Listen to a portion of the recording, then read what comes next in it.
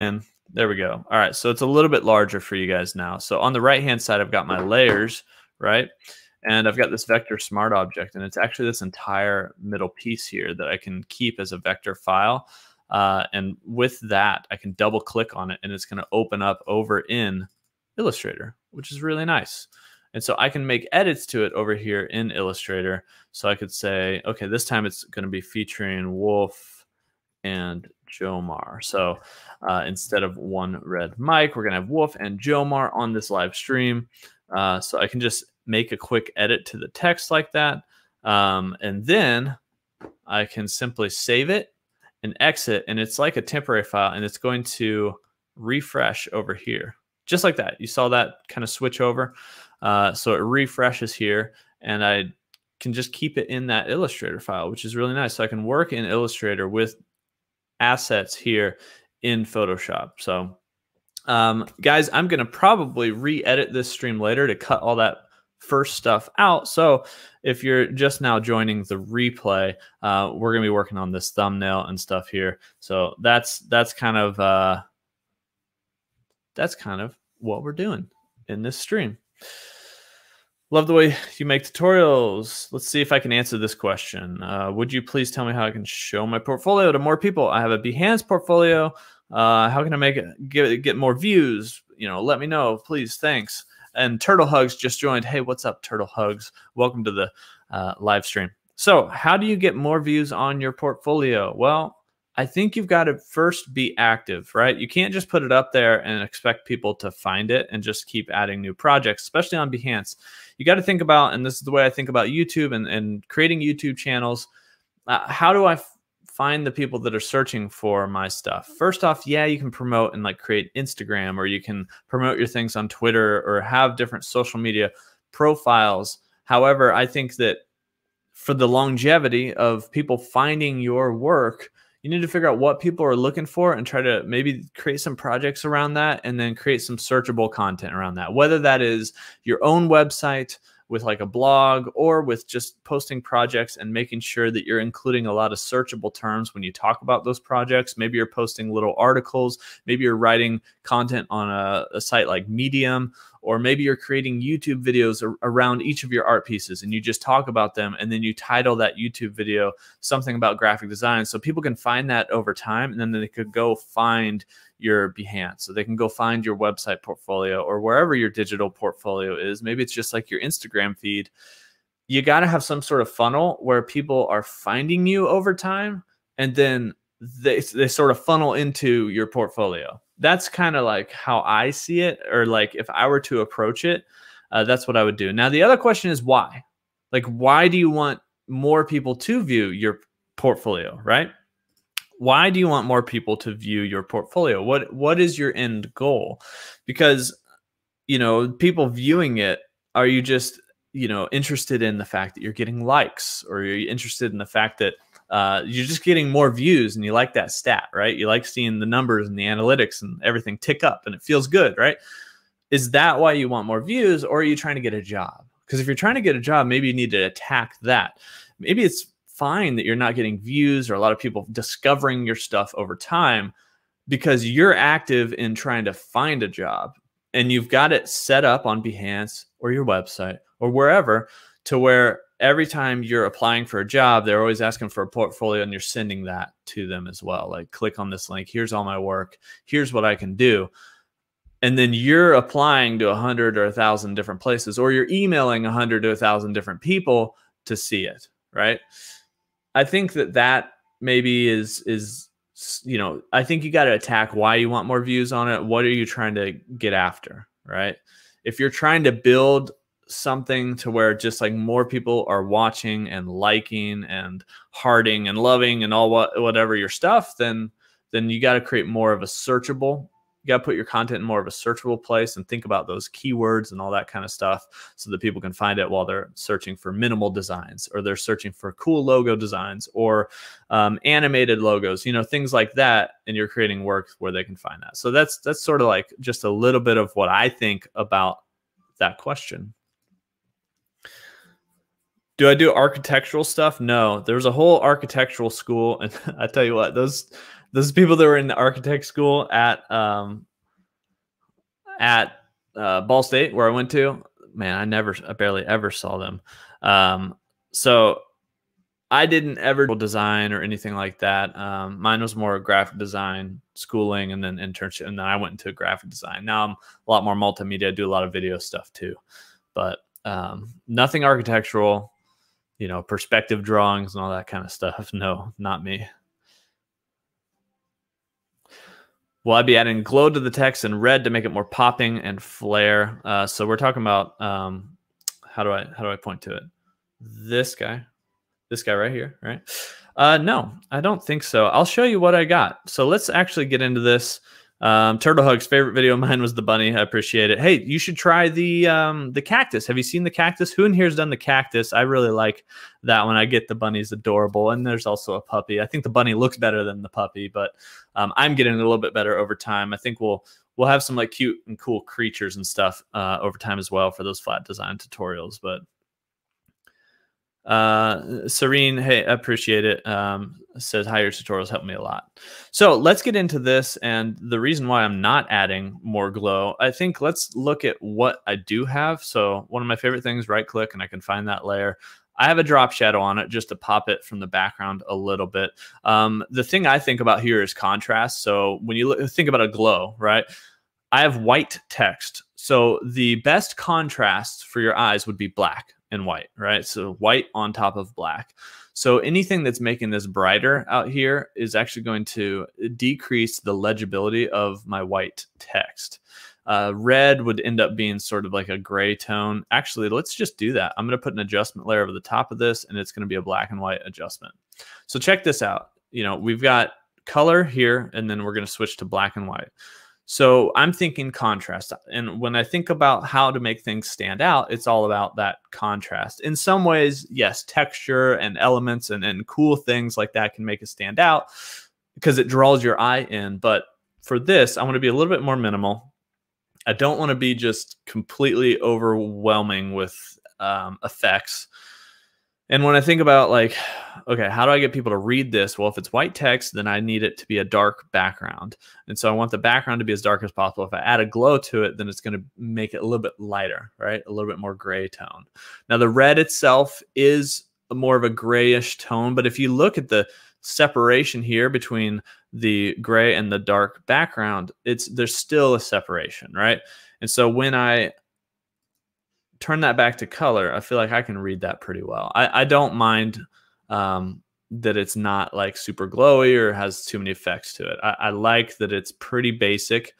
And what I like also and what I think about is 3 elements. So, and there's not a lot of white space here. And part of the reason is because I know thumbnails are going to be small. So if I even want that text to have a chance at standing out, I need it to be bigger. I don't include quite as much white space, but sometimes white space can help legibility. But 3 elements. So I have a person on the left, person on the right, and then text in the middle. Now, what I'm going to do for this thumbnail is simply switch out the 2 guys, right? And then I'll pretty much leave the middle text as is. In the beginning of this video, you saw that we switched the bottom featured people. So we're going to be opening up a couple of files that have photos in them to simply switch out the people, and we'll cut them out and we'll do some things. And there's some effects there, I think, but these are just characters from the game, and we'll see how that goes. Just reading some comments over here. So, you know, my friends, graphic UX designer, web developers, do you want an assistant? Do I need an assistant creator at your channel right now? Not looking for any assistance or anything, kind of doing my own thing right now. And I'm not really able to have the resources to have an assistant or anything like that.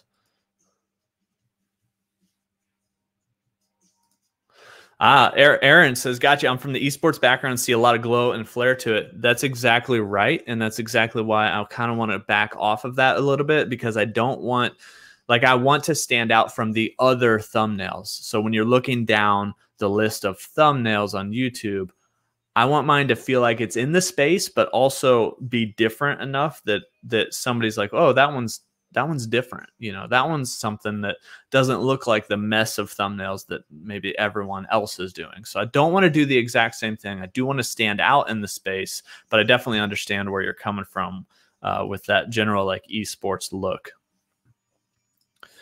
I started Illustrator a few days ago. I'm a Photoshop master. My question is, should I start with the master I'm guessing like with a master class or something with Illustrator. Yeah, I have a class. There's a link in the description of this video. So like I have a class that basically I made. If you are a beginner in Illustrator and you're just starting, these are the things I feel like you should know to get started with. And so I think we do like a little letter design. I show you how to like use shapes to create a letter. I would take that course and then like think about, you know, Skillshare is a great place. I think you can get like 2 weeks for free of any premium course with another link in the description. So like that's a referral. You support me and I help give you, you know, at least a couple weeks of like free Skillshare premium. And there's great classes on there as well as mine. Mine's totally free, by the way. Just sign up with an email. So all the links to that are in the description. And then, yeah, I would say like find things you like to do. And there's plenty of tutorials on YouTube for all that stuff. This is a great question from Turtle. How old were you when you started designing? I didn't even know graphic design was a thing until I got to college. So I was 19 going on 20. I didn't switch into a graphic design major until I was at least 20. I am 30 now. So it's been about 10 years of the very first time I opened up any program like Photoshop or Illustrator. And that was when I was in college, guys.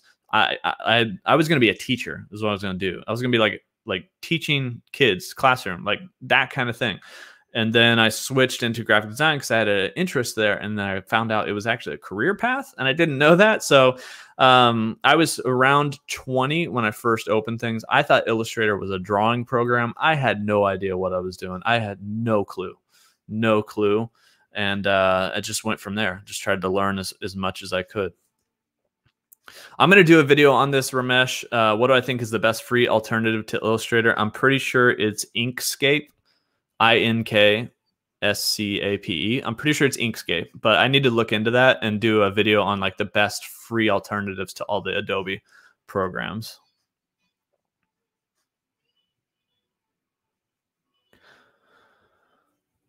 Yeah, I like that, Aaron. Sometimes, you know, when it's just a thumbnail and stuff, like I'm already taking too long probably to do this. Like you got to do it quick because I have a lot of different things to work on. I'm not just a designer. I actually go and I have to record all the videos. I have to edit them. Like I do everything for Pacers Gaming, but definitely adding more. And the thing is, you know, with Pacers Gaming, we actually have our own players that aren't the basketball players. So we have like esports pros, right? So once we get them and, you know, the pandemic back together, like where we can actually see each other in person, we'll take more photos and I'll put it in more stuff like that. I actually do that on a lot of thumbnails. If you go to youtube.com/PacersGaming, you'll see our guys in thumbnails. But for this one, it's more about the characters in the game and actually the community's characters that they build, everything like that. I must have drawn by hand at some point though. Yeah, as soon as I started so like I was never an art. I was like into sports, you guys. I'm very into sports. Okay, I was an athlete in high school. I never took art classes. I got to college and it had to be an art major to do this graphic design thing. So then I had to do a lot of drawing. I had to take drawing 1, drawing 2, you know, painting, sculpture, all the different arts. So I was a fine arts major. So that's when I had to start drawing by hand, learning all that kind of stuff. I'm not that great at it. I'm slow. I can do okay at it, but it just takes me time. I'm not just naturally good at it. But you don't have to be naturally good at drawing to be good at graphic design.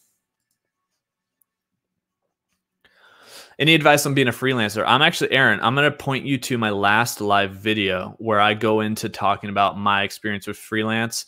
It's not much, but I give as much advice as I can in that last video. So go check that out.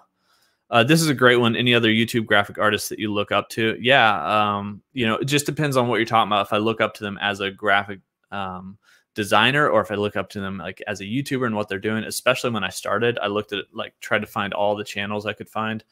I'm actually going to do a video on this too, like top YouTube graphic designers that you've never heard of or something like that, that 99% of you have never heard of. One of them is Dom, I think, is DOM, which I haven't talked about, but he's doing some amazing flat design art, and I'm learning a lot from him right now, and I love it. I want to incorporate it into my own flat design. He's just a great illustrator, in my opinion. There's a bunch. Hayden Abe. Jeremy Mira's doing some great stuff. I mean, I could go on and on about the ones you guys probably know. Like Dansky and I have met at Adobe Max once. We've talked a lot. We've done some collab things. There's some other really great, you guys know the big ones. If you just literally Google YouTube, like all those guys that are really great designers, I look up to all of them, honestly. Like I love the work that people do out there. MHDP says, how are you? I'm good. How are you? Anant says, design is everywhere. So let me read this. Let me try to understand what you're saying here. Like,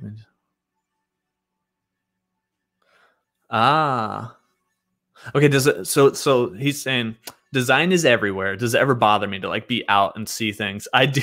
Yes, absolutely. I will be out there and just be like, oh man, there's 2 spaces here. There shouldn't be 2 spaces, or like, like these fonts don't make sense. It does bother me at times. Yeah. When I see things that I don't care for.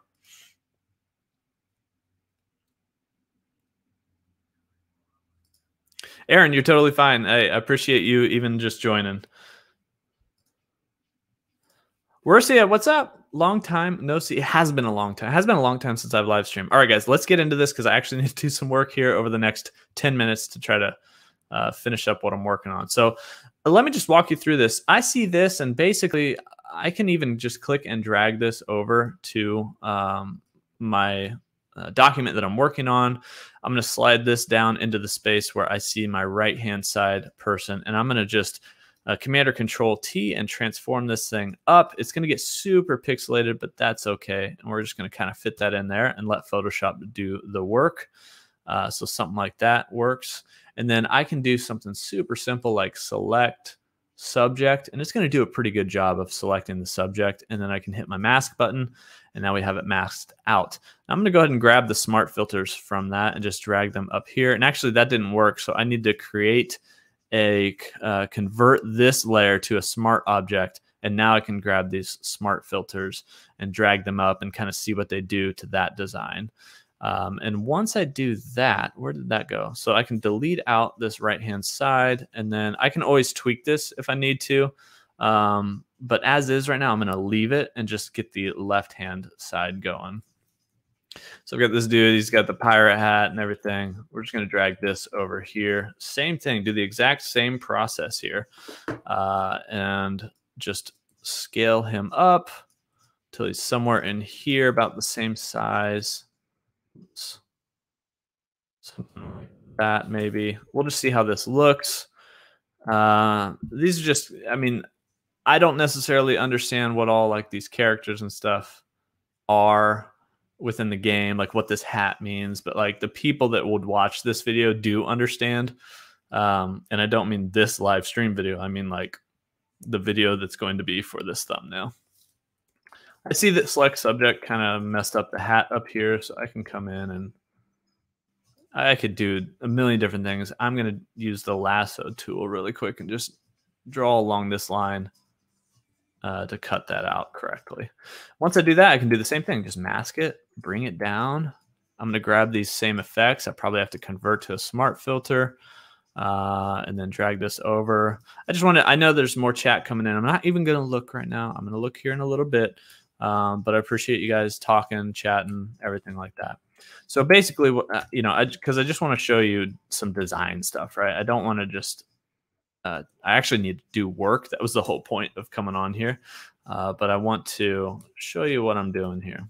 So these guys don't have near as much white space in between. So maybe I can tweak this and bring this down a little bit like that. And I wonder if I shouldn't, let's try something really quick where I actually put a little bit of a mask. Oops, wrong way. Let's not reverse that mask. So a little bit of like a fade to the hat underneath this text. And I think I'm going to actually brush that in, not use a gradient because that's messing with his shoulder at the bottom. So we're going to brush in a little bit of a, we're going to hide some of this hat behind here just to make sure that text stands out, right? And once I get that a little bit that way, then I'm going to bring it back. So you can use the X shortcut key to swap. If you see my black and white swatches over here are swapping back and forth. White will bring back the hat, and then black will hide it on the mask. I think that works. That kind of gives you the sense that it's behind there. And honestly, I think I'd probably practically leave this. Like, I know it's rough. If we zoom in here, like, look how rough these edges are and everything. And we could always tweak that and work with it. But for a quick thumbnail, just to get the point across, this does pretty well. Now, there's one thing I'm going to check on this Camera Raw filter, and I actually did it on my thumbnail that for this live stream, and that is increasing the noise and the texture and the detail. So let's see, noise reduction is all the way up. Okay, so that I did do that already, so that's fine. So I just wanted to make sure. It almost creates like a painterly effect, and when you have a super pixelated image, like a character or something, it helps get rid of some of the pixelation just by reducing that noise. And I crank it all the way to 100, and then I add in some color noise reduction, because without that, you get some more of that like artifacting. So I'm going to show you guys, actually. It's kind of easy to show. Can you guys see when I zoom in here, this artifacting around these colors, like spots? There's almost like that pixelated RGB look. When you turn up color noise reduction, it just gets rid of that. It's really nice. So if you have that, you can turn up color noise reduction in the Camera Raw filter. And then same with noise reduction. So if I turn that down, look at how just disgusting this looks. But if I turn it up, it helps smooth everything out. It's almost like a surface blur, if you will. It just kind of helps, I guess just helps make it seem not as pixelated. I'm going to drop down this title just a little bit. And with that, we can just tweak this mask. I double clicked on accident. So now we can tweak this mask and bring a little bit more back. Wrong way. Bring a little more back in there, like so. Cool. So that's pretty much it for this. That was quick. So I hope you guys, followed what I was up to there. I just wanted to walk you through actually what I was working on. Now I'm going to switch over to this and check out the chat. Guys, give me just 1 second.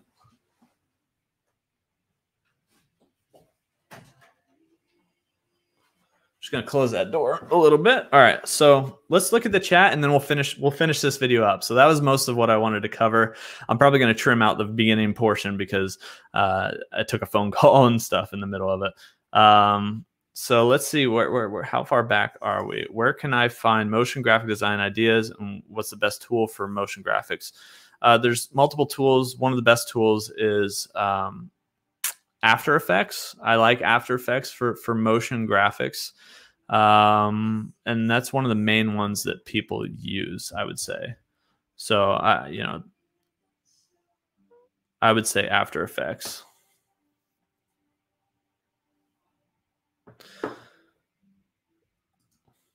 Worcia, I'm doing great today. I appreciate it.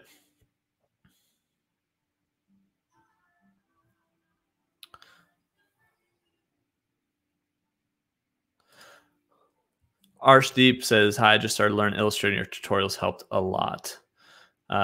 Thank you. I appreciate you guys stopping through, everyone.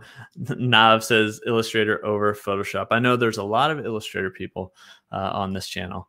I think we'll end it there. I appreciate everyone. I just need to get this thumbnail done for Pacers Gaming today, and I'll try to go live more often and show you some of the work I'm doing and answer any questions you guys have. Hope you have a great day. Stay safe, and I'll see you guys next time.